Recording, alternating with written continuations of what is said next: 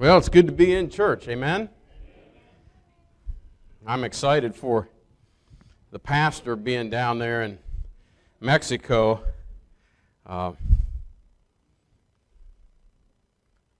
It's always a joy to me when I get to go to other places and preach and speak about my Savior, Jesus Christ. I did joke with him a little bit before the service. Since I have the mic, I guess I can say something here.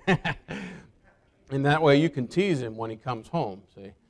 But he's kind of a picky eater.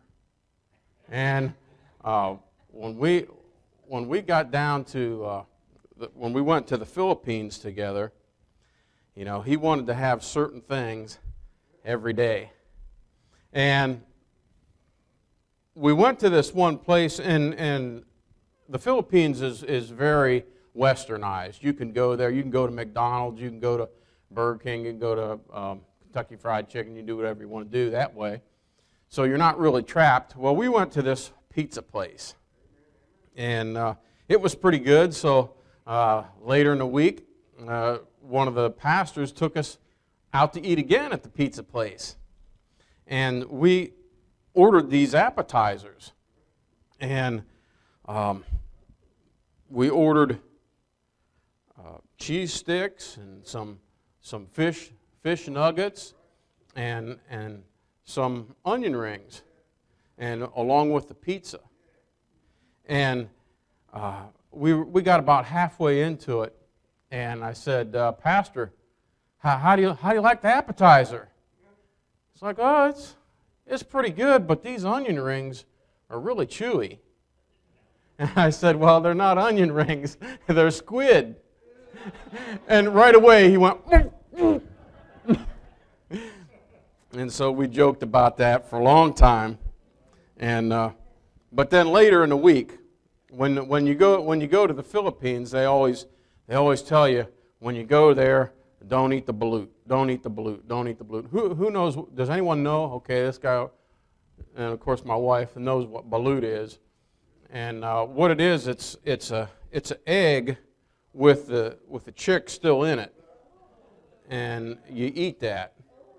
And so I was planning on eating a balut before I left, because Mrs. Cooley, our missionary here, she said, "Oh, Dr. Yoder, my children eat it, and I eat it, and it's so delicious, and I'll help you eat it too." I'm like, okay, great. Well, the night before I was going to eat the balut, we went to a 7-Eleven late at night, and I got a roller dog. And I got sick from eating that roller dog.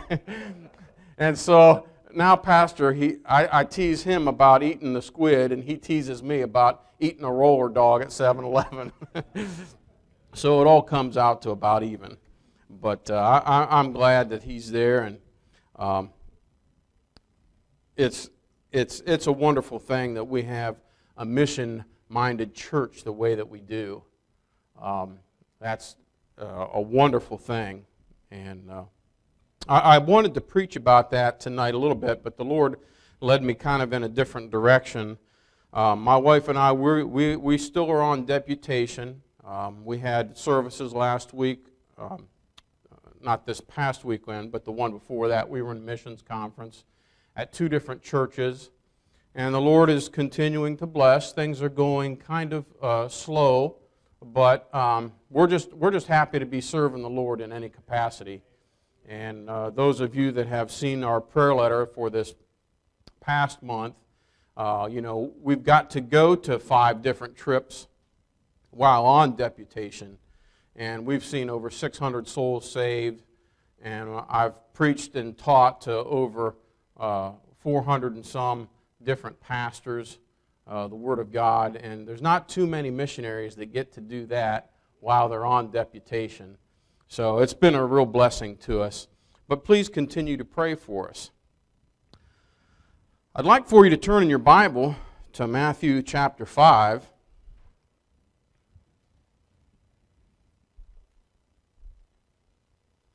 I thought it was kind of interesting tonight, Brother Ivan prayed for us in Spanish, and I was working on this lesson when Pastor told me he was praying for me and so forth, and immediately my mind started going into Spanish, and I thought, what if I started preaching this in Spanish?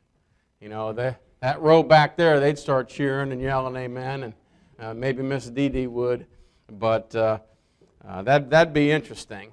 So, but again, being a missionary, I'm very excited for them. It's a great trip for them. It gives them an opportunity to see what happens in other countries of the world. And that's very important for you to get the mind of Christ, because if you just center around yours and the things that I like, then you'll not take it where it needs to be taken. But anyway, let's look today at Matthew chapter 5. And I want to read just a couple of verses, beginning with verse 14. Let's stand in honor to God's word. Matthew chapter 5, and I'll begin reading with verse 14. In fact, let's just read them together. We're going to read 3 verses.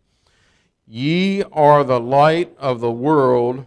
A city that is set on an hill cannot be hid. Neither do men light a candle and put it under a bushel, but on a candlestick, and it giveth light unto all that are in the house. Let your light so shine before men that they may see your good works and glorify your Father which is in heaven. Let's pray. Our Heavenly Father, we do thank you for your kindness to us. And Lord, what a privilege it is to have the Word of God. And Lord, we know because of having the Word of God what you expect out of our Christian lives. And so I'd ask this evening as I preach that your Holy Spirit would work through me to speak to the hearts to help each and every one in front of me here tonight. Again, we thank you for your kindness to us. Please be with our pastor and his wife and the team down there in Mexico. Please bless during their evangelistic meeting tonight that many would be saved. We love you. In Jesus' name we pray. Amen. You may be seated. Tonight I want to ask the question, what kind of light are you? What kind of light are you? Now this is somewhat of a simplistic message. When I told Bob about a light, immediately he started singing, this little light of mine, I'm going to let it shine. And he started doing all that. So some of these things but I'm not trying to, dazzle you with my fancy footwork here. What I'm trying to do is I want you to think about some things and take an honest look at your life. He says here in verse 14, ye are the light of the world. Ye, he's talking about his disciples. Are is a definite thing. It's not you ought to be, or you could be, or you should be, or you might be, or you can be, or you say, I don't want to be. That's not what it says. It says, ye are the light of the world. In John 1 verse 4 it says, in him was life, and the life was the light of men. So right away we have 2 different classifications. Number 1, the light of the world, and the light of men. Now in other passages of the Bible, Jesus also says he is the light of the world. Let me read John chapter 8, verse 12. John chapter 8, verse 12. Then Jesus spake again unto them, saying, I am the light of the world. He that followeth me shall not walk in darkness, but shall have the light of life. So what's the difference then between the light of the world and the light of men? Well, there's a big difference. And as we look at Matthew chapter 5, again, we think it's a small thing, but it's a very important thing. It is a big deal because we must look at the context in which we're reading. Again, I cannot stress this to you enough. Anything without a context is a pretext, And that's how all false doctrines get started. They just take one verse and say, I like that, and I'm going to center everything, all my doctrine around that. And you can't do that. It doesn't work that way. This idea of there's a spark of divinity in all mankind, no, that's wrong. That's not according to the Bible. God is in all men, and it must just be developed. No, that's wrong. That's false doctrine. Or you could have like the Mormon doctrine that says once you spend so much time in eternity, then you eventually graduate up to where you become God as well. We must be careful here what's going on. The light of the world and the light of men. Does it say that you are Jesus? No, it doesn't say that. It doesn't say, like the charismatics would say, that you are in the place of Jesus and you're given power to heal, drink strychnine, and play with poisonous snakes. It doesn't say that. So let's not make it say something that it doesn't say. Let's see what it does say. It says in verse 14, ye are the light of the world. Now he goes from the light of the world immediately to a city that is set on an hill, cannot be hid. So what are we talking about? We're talking about something that is visible. Are you with me? Amen. Okay. Now, can you see Jesus? No, you can't see Jesus. Now, I've heard people say that they have seen Jesus, but that's not what I'm talking about. I'm talking about people that have a sound mind and they want to know what the Bible says. A city is something that you can touch. If I go up, well, we're in Grove City. Amen? We're inside the city limits. We can touch the ground out there and say that is in the city. Can you touch Jesus? No, you cannot touch Jesus. A city, the residents of Grove City, the residents of Columbus, are a collective group of people. Now, Jesus does not just save certain people. The Bible says, whosoever will may come. So what we're talking about is we're talking about the people that the Lord Jesus has appointed to be an external testimony for Jesus Christ. Something that they can see, those out there can see with their eyes. So he's talking to those that are saved. He's talking to those, they have been given internally the light of men, Jesus Christ. Again, Jesus Christ is not in all men. All men are not brothers and sisters of God, and God is the Father of all. That's not true. That's not in the Bible. Yes, God is the creator of all, but as many as received Him, to them gave He power to become the sons of God, even to them that believe on His name. So only the ones that know Jesus Christ as their personal Savior are sons of God. The light internally is supposed to shine externally so that this light that God gives in a dark world will bring glory to God. Verse 16, let your light so shine before men that they may see your good works and glorify your Father which is in heaven. So let me get to the main point of the message. You see, sometimes there's something that happens between the internal light and the external light. The Bible says, Christ in you, the hope of glory. So the life and the light that gives men the possibility of eternity in heaven is Jesus Christ.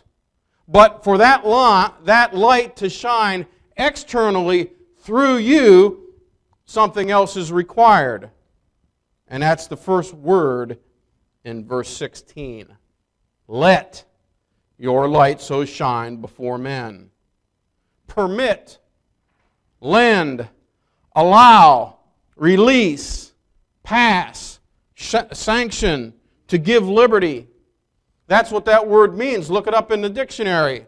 I'm going to give what's inside of me liberty to work through my life so that others may see on the outside what's taken place on the inside. Some of you today in front of me are not letting that light shine through to others. So for the next few minutes, I'd just like to talk to you about what kind of light are you. Now, there's 4 basic types of light that we'll discuss tonight. I'm not talking about different types of light bulbs. If you want that information, I guess you probably ought to talk to Brother Anderson. But I'm going to talk about 4 different kinds of light. Now, the first light is the sunlight. This light exemplifies Jesus. Turn over just a couple pages to the Old Testament. Turn to Malachi chapter 4. Malachi chapter 4. The Bible says, but unto you, Malachi 4:2, but unto you that fear my name shall the Son of righteousness arise with healing in his wings, and ye shall go forth and grow up as calves of the stall. Now, the Bible says here, Son, capital S-U-N. Why? Because it's a picture, it's a name for Jesus Christ. It's not an error in your Bible. You don't have any errors in your Bible if you have a King James Bible. How about an amen right there? There's no errors in your Bible if you have a King James Bible. Now, Dr. Carl Hatch, some of you knew him. He's in heaven right now. But he was an unbelievable soul winner, and he had statistics that said he won over 20,000 people a year to the Lord. And he'd get up and preach, and he'd say, get out your King James Bible, and if you don't have a King James Bible, just get out the hymnal and turn it to Amazing Grace, How Sweet the Sound, and you sing that, and you'll get more out of it than the book you're holding. Turn to 2 Peter chapter 1.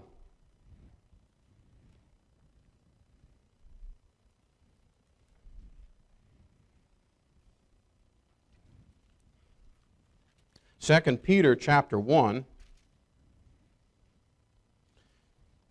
and we'll read verse 19. We have also a more sure word of prophecy, whereunto ye do well to take heed, as unto a light that shineth in a dark place, until the day dawn and the day star rise in your hearts. The day star, it's a special star. We call it the sun. Jesus Christ is an example or a picture in that we see it through the sun. Now, all the other Bibles, all the perverted Bibles have ruined this verse, and they make Jesus the same as the devil, according to Isaiah 14:12. But that's not it at all. When we look at Revelation chapter 22, Revelation chapter 22, verse 16, I, Jesus, have set mine angel to testify unto you these things in the churches. I am the root and the offspring of David, and the bright and morning star. So the first type of light that we're talking about is sunlight, and that light is too big for us, and we are not going to be everything that Jesus was here on this earth. Now, I want you to understand this, because some of you are really struggling with this. Yes, you're saved. Yes, you're on your way to heaven, but you're going to falter. You're going to sin. You're going to make mistakes. And there's no point in living in guilt and pity party. Some of you, you're upset all the time because, oh, I've messed up. I made this mistake. I knew better and I shouldn't have done that. Yes, you're right. You shouldn't have done that. But don't live in pity and in discouragement. You will sin. You will falter. But when you fall, the secret is to get up. Oh, Dr. Yoder, if you knew what I did this week, I just can't go to church. Man, that's the time to get to church.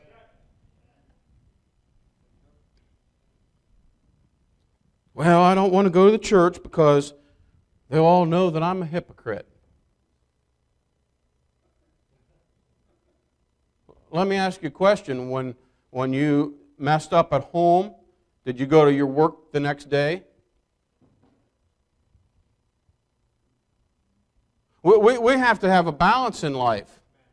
We try to take our spiritual life and set it aside apart from our physical life. No, we are to live our physical life unto Christ so that we can bring honor and glory to Him. Yes, we mess up. Yes, we sin. But you are not the Son. The Son has 3.83 or times 10 to the 26th power light from the sun in watts. In all reality, it's beyond all calculation to find out what the candle watt power of the sun is. You say, why is that?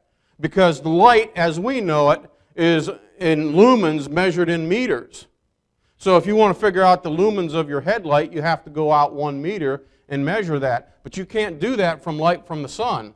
First of all, you're not going to be able to get 1 meter away. And second of all, it has to be multiplied by a light years. So whatever anybody tells you concerning light is a guess anyway. God is too big. So again, when we look at our section in Matthew chapter 5, we can't say, oh, well, it's just talking about Jesus. No, because it won't fit in that situation.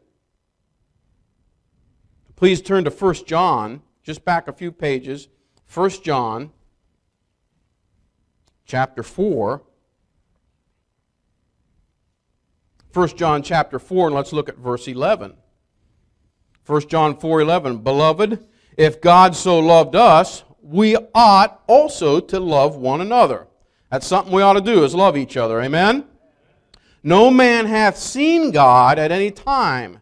If we love one another, God dwelleth in us, and His love is perfected in us. Hereby know we that we dwell in Him, and He in us, because He hath given us of His Spirit. Now again, he's talking about the love that we need to show one to another as brothers and sisters in Christ. And then he throws this out to us in verse 12, no man hath seen God at any time. Well, that doesn't really fit there if you're talking about just God in all of His glory. But again, we have this connection. Why? Because the light that's in us comes from the Holy Spirit that lives inside us. And as we portray that light externally, God the Father is magnified. So as we live our Christian life, we must not forget the connection between the living Word and the written Word. We can say, I believe the Bible. We can say, I love Jesus. But what is seen on the outside gives evidence of what is on the inside. Boy, that was good right there, wasn't it, Bob? Maybe I need to repeat that. Don't forget the connection between the living Word and the written Word. When I say, I believe the Bible, and I believe God, Jesus, and I love Him, what is seen on the outside gives evidence of what is on the inside. I did not say you're not saved. I'm saying that your life may be showing that you disregard the Bible and you don't truly love the Savior. When the sun stops shining, when the sun stops rising, are you listening? When the sun stops rising, only then can you live for self. The sun is the picture of the victorious Christian life. You said, oh, well, Dr. Yoder, you just said the sun is another name for Jesus. It is. But our lives are to bring honor and glory to Him. We have been bought with a price. We're not to live for ourselves. And He said, what I'm going to do is I'm going to show you a picture of the victorious Christian life every single day. Death to self and darkness, rising again every day, walking in newness of life. What a wonderful thing. But now, the world, the unsaved world, doesn't know that. They're trying to figure out where they came from. That's the sun. The second type of light is a candle or a lamp. A candle or a lamp. Now, we use lamps today, and we don't typically use candles in our house for light. Back in the day when they were doing surgeries and so forth, back in the turn of the last century, they would use a lot of mirrors to try to increase that light. But now, through technology, we have lamps. And this is the right kind of a light. This is the kind of the light that a Christian should be. Why? Because the only thing that's necessary is you need to get plugged in. Turn in your Bible to Psalms 119.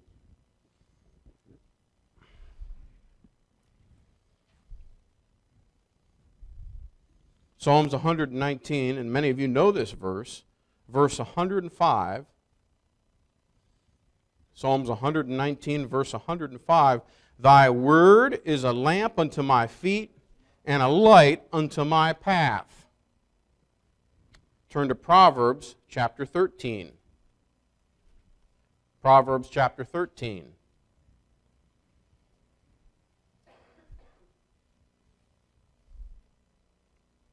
Verse 9, the light of the righteous rejoiceth, but the lamp of the wicked shall be put out. Chapter 20. Chapter 20, please. Chapter 20, verse 20. Whoso curseth his father or his mother, his lamp shall be put out in obscure darkness. Now we find out here that lamp, it means a couple of different things. Actually, it means a lot of different things. So when you look at that verse and those words specifically, in Hebrew, it tells you a lot of different things. Now that's why the King James Bible picked the word lamp, because it's correct every single time. If you use some of the other words that come from Hebrew, it's not right. So it would have to be a different word. But believe me, folks, you have the right Bible if you have the King James Bible. Those translators that did that translation work were the best translators in the entire world at that time. And since that time, your English Bible has been purified 7 times past that. The lamp means illumination, but it can also mean happiness, and it can also mean life. Thy word is a lamp, happiness unto my feet, and a light unto my path. It illuminates the way that I walk. Hey, listen to you. Listen to me tonight. Some of you are not portraying the Lord Jesus Christ in a just manner. I'm not... Those of you that see me at work from time to time, Bob does, and this Bob over here, and Scotty, and some other times other people do. And I'm not one of these people that have one of these big smiles on all the time. How you doing today, brother? I'm not that way. But I'm not going to use certain personality traits as an excuse for dragging other people down. How you doing today, brother? Well, if you only knew what I'm going through. No thanks, man. I don't want to know. Hey, Listen, we have to portray that we're the lamp that's in our life. The Bible says the word light, the word light there in Hebrew is the same thing in every single one of those 3 verses that we looked at, and it means to glisten. And it tells us here in verse 20, his lamp shall be put out. That means extinguished or quenched. If our life is not what it should be as far as portraying our Savior that gave us eternal life, we're messing up. That's what our life is for, to bring honor and glory to Jesus Christ. And when we're trapped and we're surrounded and we're overcome with the problems of this world, listen, we're living in the flesh. We're not walking in the Spirit as we should. Now, I'm not going to get up and say life's all peaches and cream, because it's not.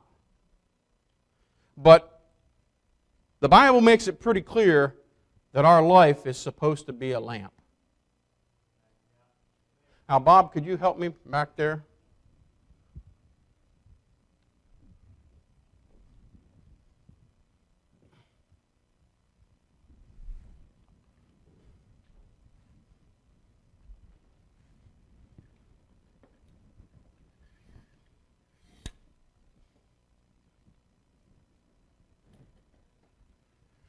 Can we kill these lights for just a second? See, our life is supposed to be on a hill that cannot be hid. And when we turn this on, it's bright to all those that see it. Hey, I'm just asking you tonight, what is your light like? What kind of light are you?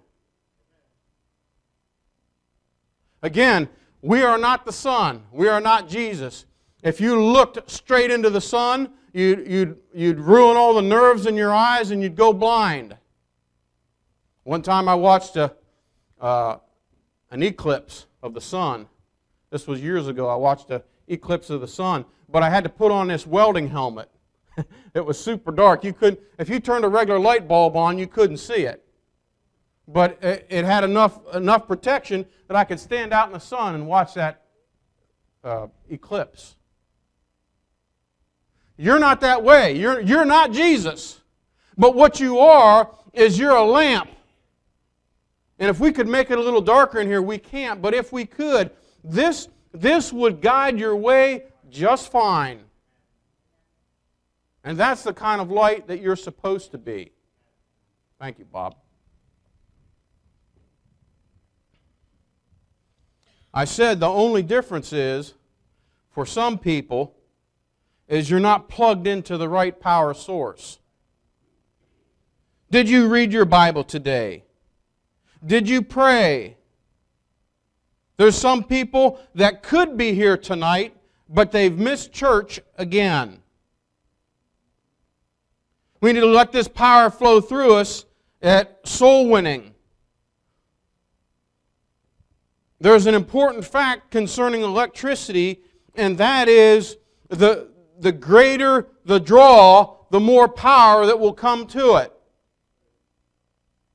That's why people are always worried about surges, buying surge protectors and all that kind of stuff. Why? Because when it calls for power, it can surge through. And when we exercise, as the Bible says, the spirituality that's in us, by leading other people to Jesus Christ and by teaching them the Word of God, we get drained, but because of that, we have more power that comes our way. There are some people that they just go around in circles over and over and over again in their Christian life. Why? Because there's no reason for any change in their life. I'll tell you, I love Brother Wallace.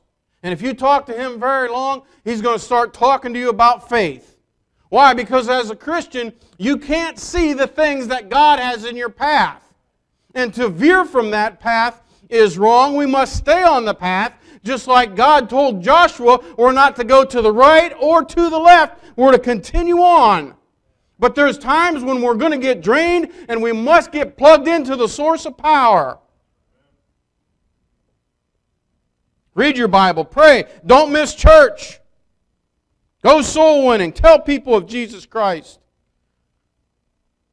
You say, well, Dr. Yoder, when you go out soul winning, you know all the answers to the questions. Well, one of the reasons why I know a lot of answers to the questions is because when I first started going soul winning, I didn't know the answers to all the questions. So, amen, Brother Ted, you just start talking to more people and learn more and more answers to the questions.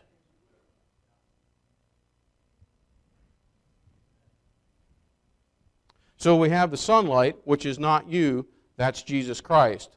But God wants you to be a lamp that shines through your actions to an external testimony of Jesus Christ. The third kind of light is what we would call a flashlight. It can be a help, but you see, this flashlight, it always needs help. Somebody has to hold it. Bob, if you turn that off for us. Okay. Now, if I shine this flashlight on, yeah, it can guide right exactly what I'm doing at the time. And it can help you a little bit. But it's not going to help Philemon in the back. He can't see anything with this. Even if it was completely dark, whereas the lamp would. I want you to go back, if you would please, to Matthew chapter 5. Go ahead and flip the lights back on for us, Bob. Thank you. Matthew chapter 5.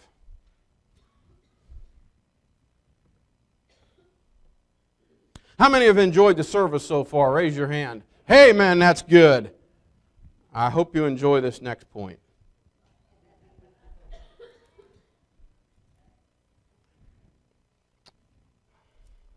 Matthew chapter 5.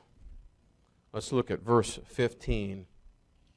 Neither do men light a candle and put it under a bushel, but on a candlestick, and it giveth light unto all that are in the house. You know, one of the problems with flashlight Christians is they're out of order. You see, they want to be a good testimony for Jesus Christ, but the Bible says here first that we need to be a good testimony in our own house. You see, Mom and Dad, your kids know you.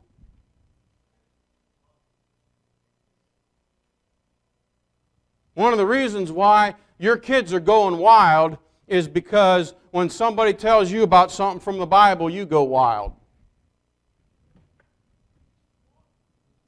Some of you, and again, I love you, and I'm not saying this to make anybody mad, and I'm not saying this to lose any friends tonight, because I do love you. And if you know me, you know I'm not just making that up. I'm doing whatever I could for you. But some of you, in the 3 years that I've been here, you have not made any spiritual changes in your life. None. If you had children and they didn't make any changes physically in 3 years, you'd take them to the doctor and say, that kid's got a problem.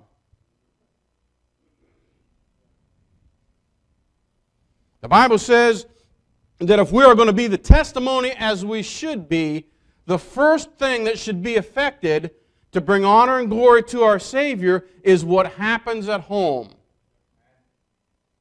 There's many of you in here tonight that really don't even know me that well. But there is one that does. It's not Andy. It's the lady behind you. And my wife ought to be the first one to say, I know Dave, he's a good Christian.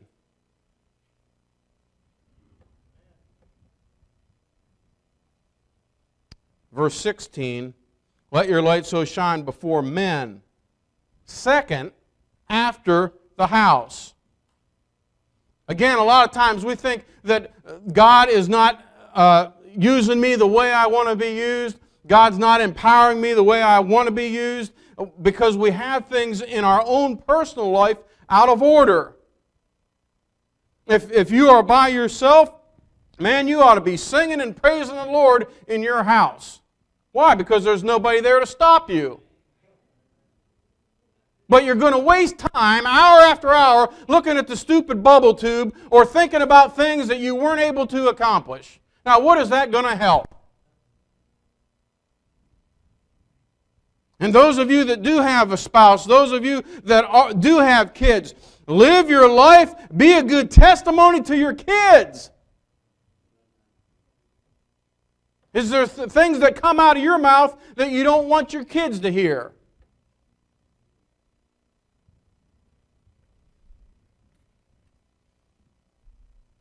You know why most people smoke? I don't smoke. But you know why most people smoke? Because their parents smoked.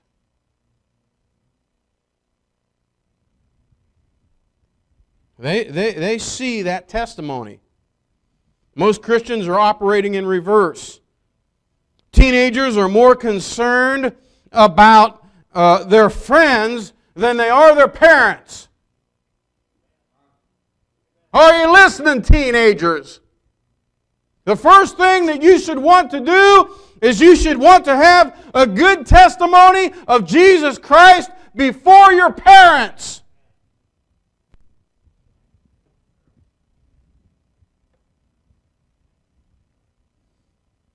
Finally, somebody talks you into going soul winning or doing something for the Lord, and you wonder why it just doesn't seem to fit with you. Well, Dr. Yoder, it just doesn't work. No, the problem is you don't work. You won't do it according to God's order, and that's what I'm trying to help you with tonight. If you want God's blessings on your life, you get things according to the Word of God, and that's where the blessings come from.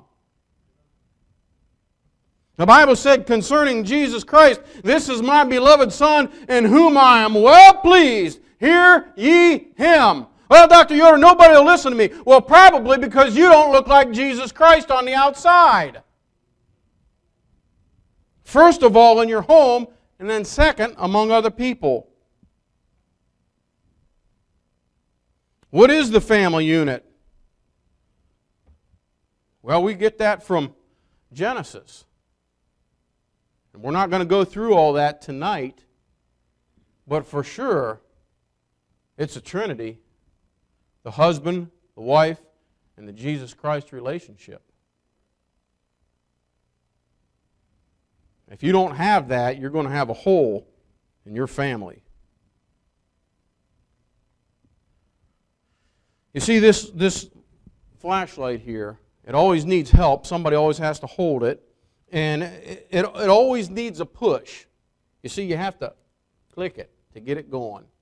Half the time when I use this out in my garage, I have to beat it over the head to keep it working.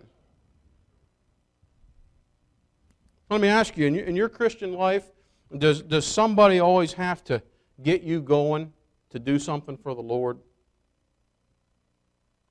Half the time, when I need the flashlight, then it's out of power. And I got to change the batteries. Hey, so-and-so, would you come with me soul winning today? The Lord's impressed upon my heart that we need to go talk to somebody on the prayer list.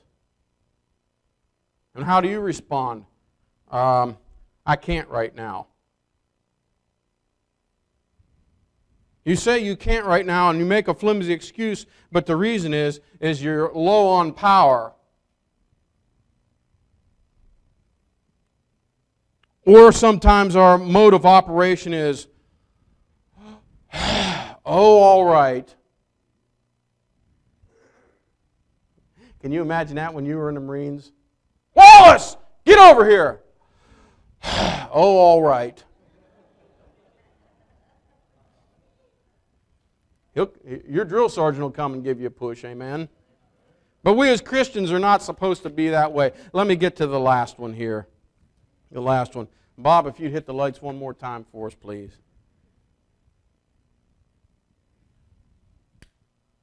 We have fire starter Christians.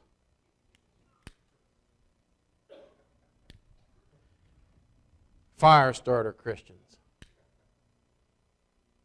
You see, of the sun and the lamp and the flashlight, of those three, this fourth one, the fire starter, is the dimmest of all the lights. Thanks, Bob. This light also works the shortest in time.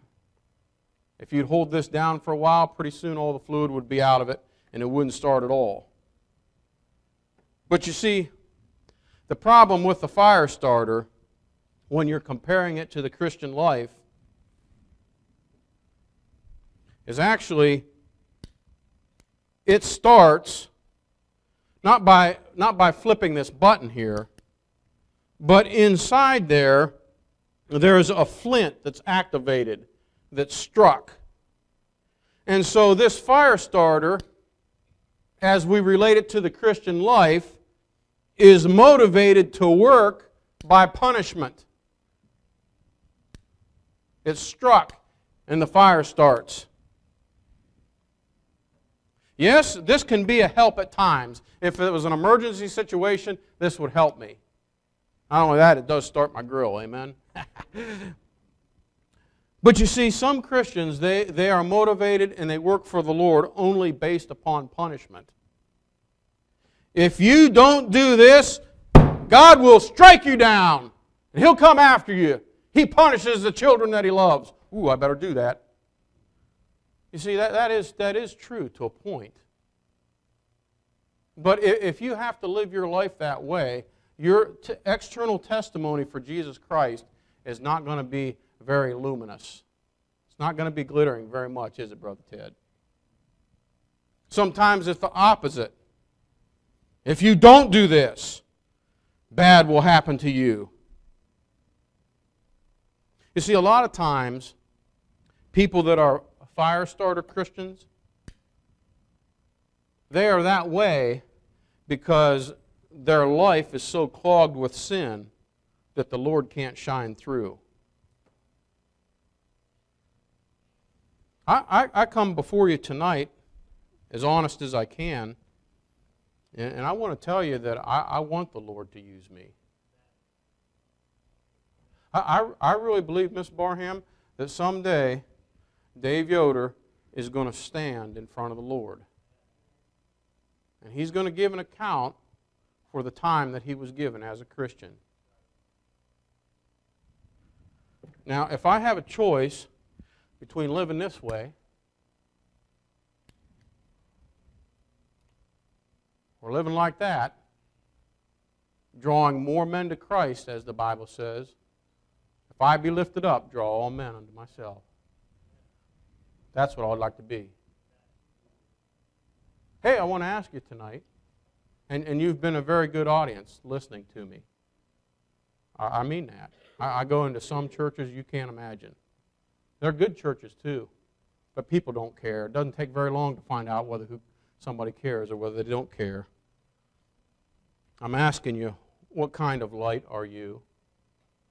You can't be the sun. You'll never be Jesus. You're going to have imperfections till the day you die, and your salvation is absolutely complete with a new body that is impossible for us to sin, and we're conformed completely to the image of Jesus Christ. But between now and then, wouldn't you like to be this kind of a Christian? A city that's set on a hill that other people can see, and that's going to honor and glorify the one who owns that city, Jesus Christ. Let's have every head bowed and every eye closed.